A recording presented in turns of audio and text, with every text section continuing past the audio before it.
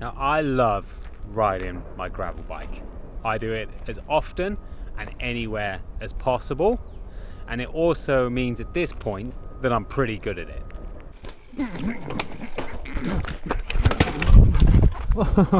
So one thing that I'm always trying to do is find a way that I can bring my family along with me to enjoy the beautiful area that we live in, and also just enjoy the fun of riding bikes.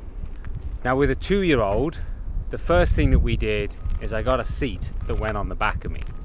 And that was all well and good, but for a 2-year-old after a while, they're just staring at your back. It can't be the most enjoyable.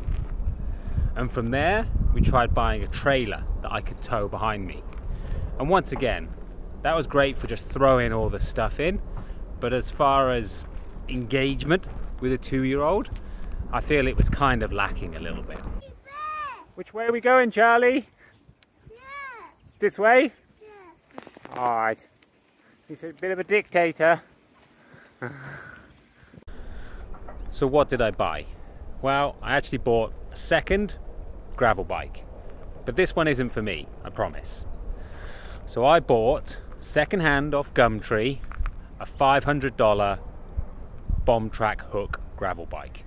Now I bought this bike for a couple of reasons.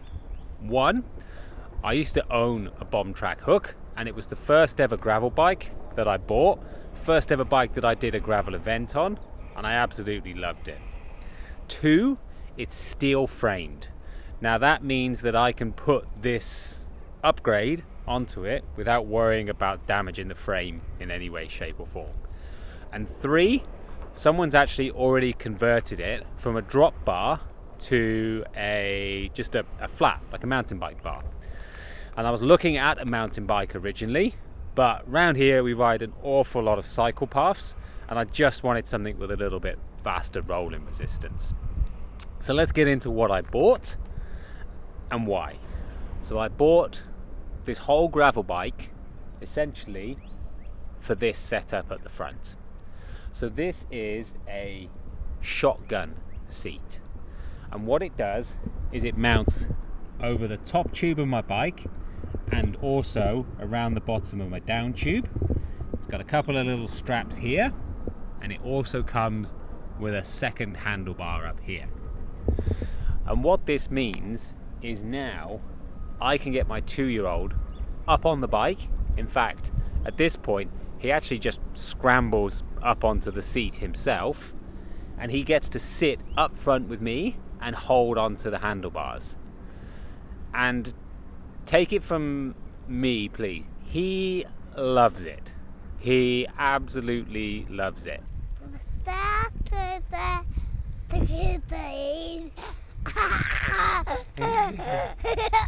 Are you going to hold it as we go up the mountain? Yeah. The spaghetti. It's the spaghetti one. Compared to when he was sat on the back on a bike seat or in a trailer, the level of engagement that you have with him as I'm riding is so much fun. Honestly, I cannot wait every day to pick him up from school on this so that we can go and ride around the local park, and he can point at things and we can go here, there and everywhere. He absolutely loves it. Now there's a couple of things to note if you are going to buy one of these that I've learned in a very short period of time with it. Now the first one is, the reason why I essentially had to buy this bike was it mounts over the top tube here, this is all one piece, and round the bottom. And because of the geometry of my proper gravel bike, this gap here wasn't actually long enough to go over the full triangle. So I couldn't actually fit it on there. Now, my other bike's also a carbon frame, and I was a little bit nervous about strapping it onto the tubes, even though I'm sure it would have been strong enough. The other thing was, when he stuck his little feet in this, when I had him on my wife's mountain bike, his feet would sometimes catch the front of the tyre because there just wasn't enough clearance. Now this bike has actually got 650B wheels, so that gap when he's got his foot in there is actually enough. I have found that at times this handlebar can weirdly slip here. It's just an Allen key and it's clamped around there, so I've had to put just a little bit of tape to help fatten it out so that it doesn't slide forwards as he's rolling it. Now, don't get me wrong, we're not going off doing any Danny McCaskill things.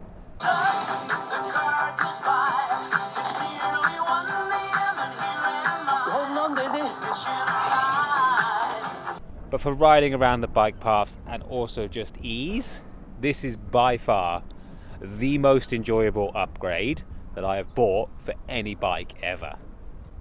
But that's where I'm going to throw it off to you. What are your experiences with these sorts of things? This is the first time we've been using it for like a month now, but anyone got any tips, any advice? Is there anything I need to watch out for? There's a couple of times where he's tried to stand up on it, which I guess is fair enough, but that's one of the things that I like about it. Because he's just on like a flat bar bike, he's between my arms. I feel like if anything happens, I can grip onto him straight away. But is this the best way to enjoy bike riding with kids? Until he's big enough to ride his own bike? Is this the best solution? Or have you got any tips? Let me know.